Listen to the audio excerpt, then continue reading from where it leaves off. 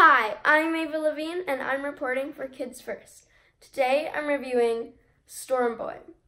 This emotional, happy, and humorous film is very interesting to watch. It is about Storm Boy. Storm Boy is a grandfather who is a retired businessman who tells a story when he was just a kid in his old hometown. As a young boy, he made a new friendship with a native person who kind of was a loner, but together they found 3 baby pelicans and raised them.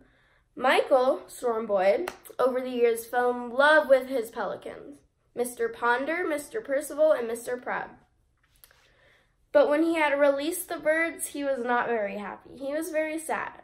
Even though he knows he has to, he really did not want to. Over time, Mr. Percival comes back to Michael and never leaves his side again. But after a terrible incident, everything changes. And Michael gets mad at his dad because his dad wants him to go to boarding school. In my opinion, this film is very fun to watch. I was interested in almost every scene. I liked how clear the actors spoke, like Finn Little. I could understand everything they were talking about, unlike some other films. The movie was long, but I wish it was longer. That's how good it was. This film does have some language, but it is still kid appropriate.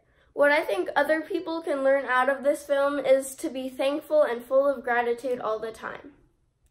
Overall, this film is an everybody film, meaning both adults and children can enjoy this movie. Warning, you might have tissues, you might get teary if you have a soft spot like me, but just have tissues.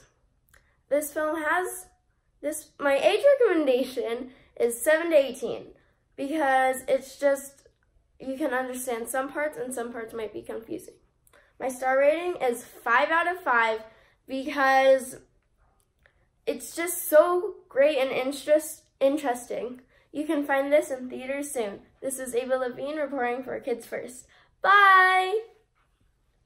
Bird like him was a miracle.